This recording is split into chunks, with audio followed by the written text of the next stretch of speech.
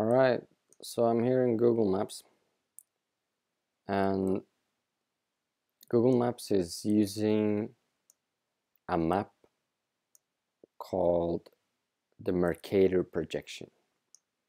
Now there are other maps for the ball Earth, but this is the one they're using. This is also the map that they are teaching children in school, is the correct one. So when you look at this, you assume that, like, I know that Norway is supposed to be 324,000 square kilometers. So I assume that this is the size of 324,000 kilometers.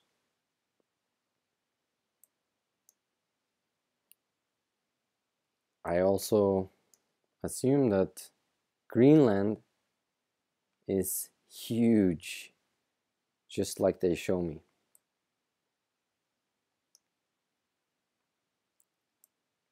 However, this map is not accurate. And if we compare Greenland with the US, on the map it looks like the US is about half the size of Greenland.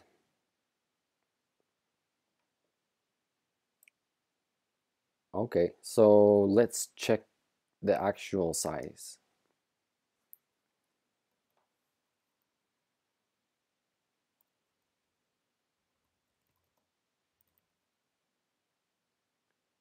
So the area of Greenland is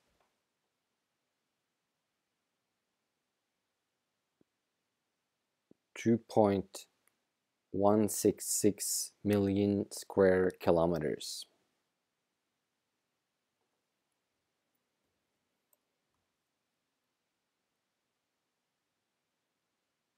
But the US is 9.834 million square kilometers, and that's almost 5 times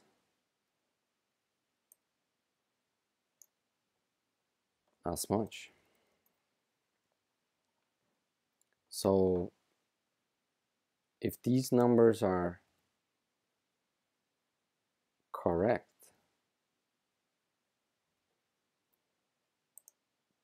then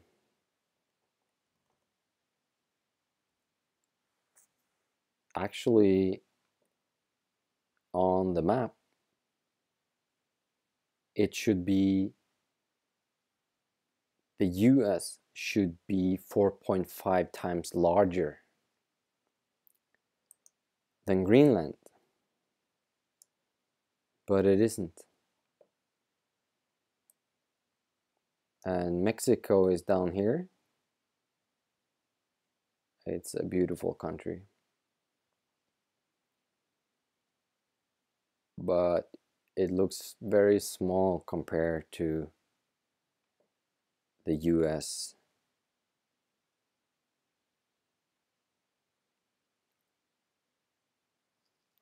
Like maybe 1/5. Okay, so let's check that.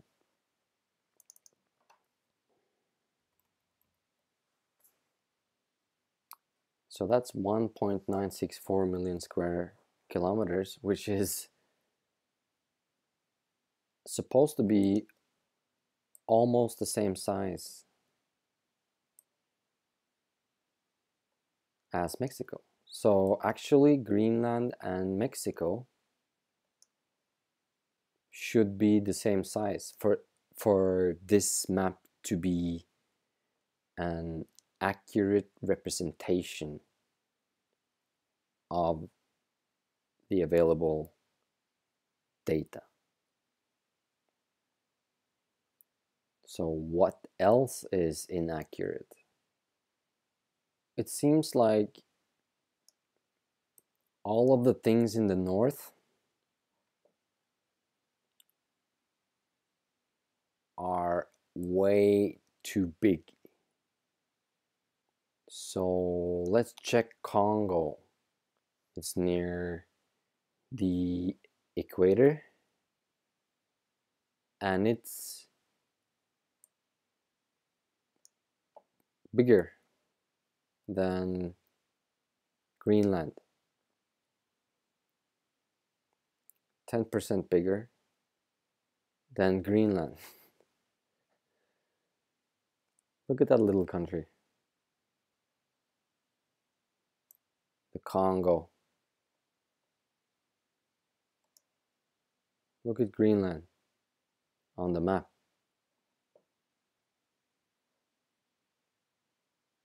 I mean, Congo doesn't even look bigger than Norway. Or maybe a little bit. Congo looks like a tenth of the size of Greenland. So let's say South Africa then. Let's check South Africa. Let's check Australia first.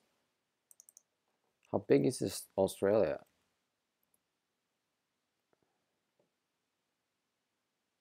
That is very big.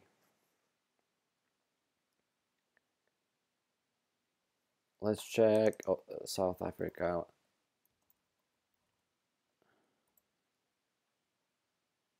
$1.2. So it's half the size of Congo in reality. But on the map, it looks okay, maybe a little bit smaller, but not half the size. So it seems like the closer you get to the equator, the smaller the countries become. And then once you go beyond the equator to the south again, then the countries are drawn as bigger than what they actually are. Australia was 4 times the size of Greenland,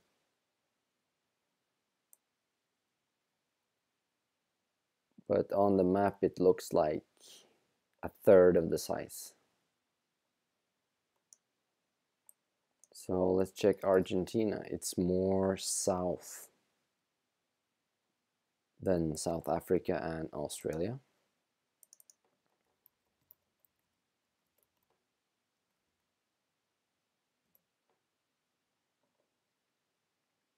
And it's 2.78 million square kilometers.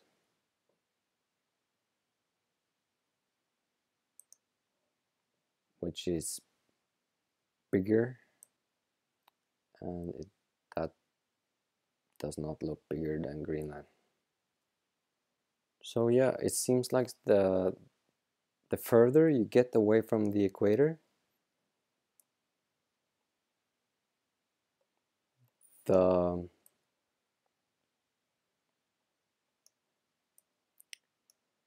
bigger the representation on the map.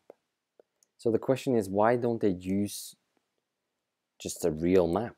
Why don't they use a map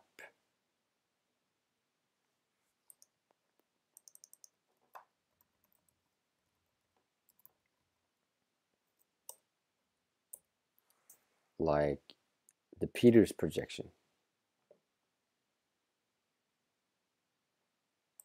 The Gall-Peters projection.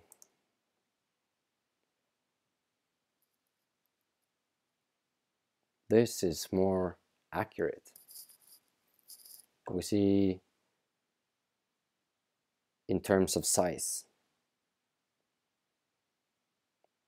Of course, not in terms of reality, but in terms of size. Then Greenland is really tiny. Alaska is a lot smaller, and Africa is huge and long. And the equator is at the same spot, more or less. So you're going through just beneath there. Yeah.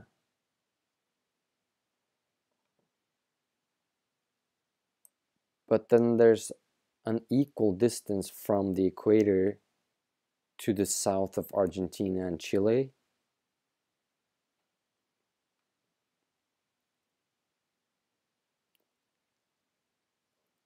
As it would be up to almost Norway, Northern Europe. And we see that Europe is tiny. And Australia just looks huge. And Africa is enormous. And so is South America.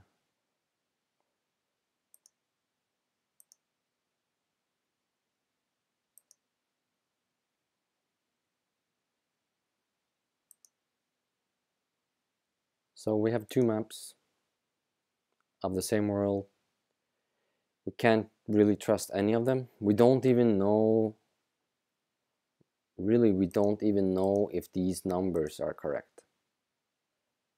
Is this correct? I have no idea.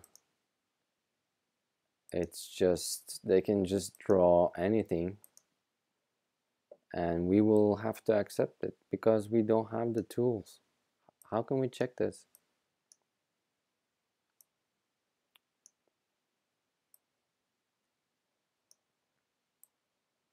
We need to do this research ourselves. All right. Anyway, in reality, the US is almost 5 times larger than Greenland. But on the map that almost everyone uses and think is correct, without any notice of some sort, Greenland is actually twice the size on the map, even though it's 5 times smaller. All right, think about it.